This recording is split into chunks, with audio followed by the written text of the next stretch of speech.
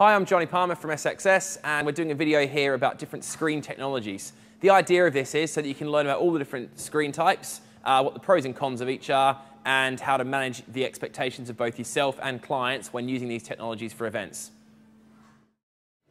This part of the video is about projectors now. Up until quite recently, pretty much the staple of conference and presentation video. Things have changed a bit now. So I'm going to start by talking about projectors and then make comparisons to projectors to other technologies. So this here is a pretty modern, it's about 6 months old, Panasonic 7K projector.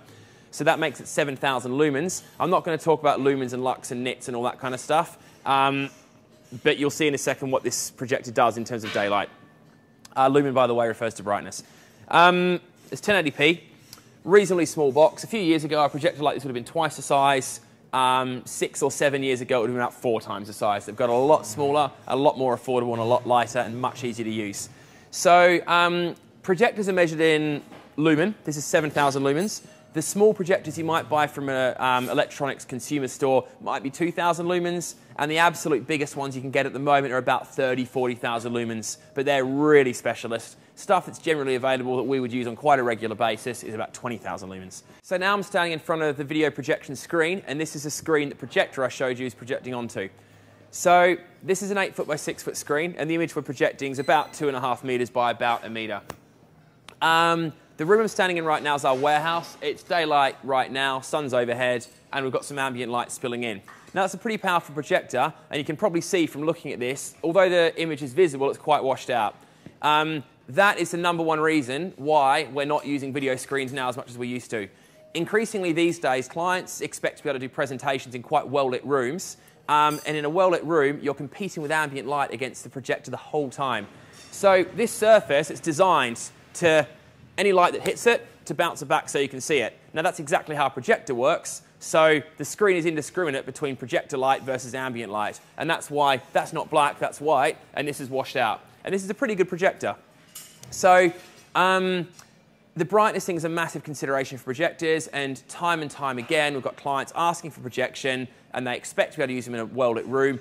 They just don't really work very well in that application. If we wanted to use a screen like this in a well-lit room, we'd want to put a 20,000 lumen projector on it. Now that's a big projector, pretty expensive, and it still wouldn't be a perfect image because black wouldn't be black. Black would be this kind of whitey grey colour. So they have their place, but it's not for everywhere. Where projectors are absolutely perfect is in a dark room where the light levels are highly controlled. Think a cinema. Absolutely perfect, the image is stunning, but you've really got to have control of ambient light levels. And increasingly these days, we're seeing that events venues just don't really give us that level of control. And frankly, people don't want to be in a dark room. You can't take notes, you can't see each other, and then you've got to light the presenter on the stage anyway. So I personally feel that presentations and conferences are moving much more towards well-lit, fresher event spaces where you're not plunged into darkness to watch a presentation. Now on the more technical side with projectors, there's also the lens consideration.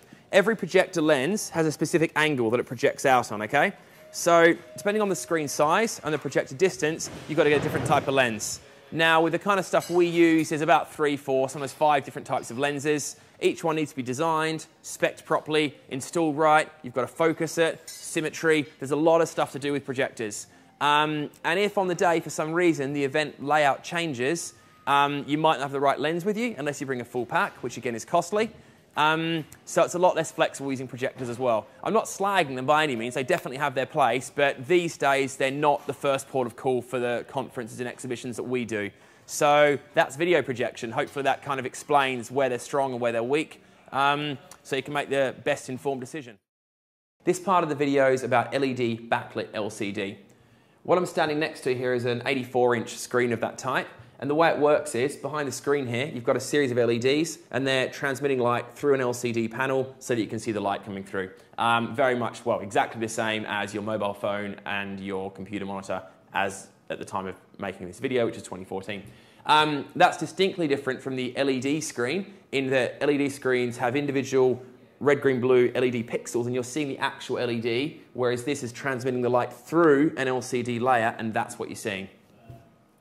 So this particular screen is 2K resolution. That's about twice what people refer to as high def these days. So it's really high resolution. When I'm standing at this distance from it, if I'm looking hard, I can just see the pixels. Standing back about here, they're pretty much indistinguishable. So this kind of screen's really good for close-up digital signage, conferences, exhibitions, or for office presentations. Where it might be a bit limited is brightness. It looks really good in a room of this brightness level, which is kind of like a normal office. You could read a book in here comfortably, you can chat in here fine, it's okay.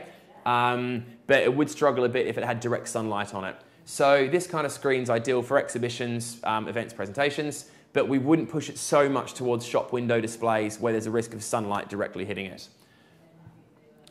In terms of size, this is 84-inch, but there are screens that go slightly over 100-inch these days. But that kind of size and bigger, we'd normally encourage clients to go for an LED wall rather than an LCD backlit screen like this one. Right now I'm standing in front of two LED backlit LCD screens. Elsewhere in this video we talk about a 84-inch version. That's essentially the same screen but much larger. So to recap on that, you've got an LCD screen with LED lights behind it, and that transmits the lights through the LCD so you can see the screen. Now what makes this setup different is that we've actually got two screens butted up next to each other. We would call this an LCD wall. Some people might refer to it as a plasma wall, incorrectly, but same kind of thing. Now if you look, there's bezels on these screens. These bezels, as far as they go, are pretty thin, but you can still see a black line coming down the center. That can be okay for large format signage. Sometimes that could even be a design feature for some projects. But the downside of that is that if you're showing technical content, you've got this thumping great big black line going through the screen and crossing that way as well. So for conferences, we don't use this kind of stuff anymore because we feel that that black line can be a real problem for certain technical data. So if you imagine, for example, you were showing a graph or some financial data or a technical drawing, whatever, that could be really distracting on your event. We did used to use these quite a lot back in the day, and a lot of companies still do.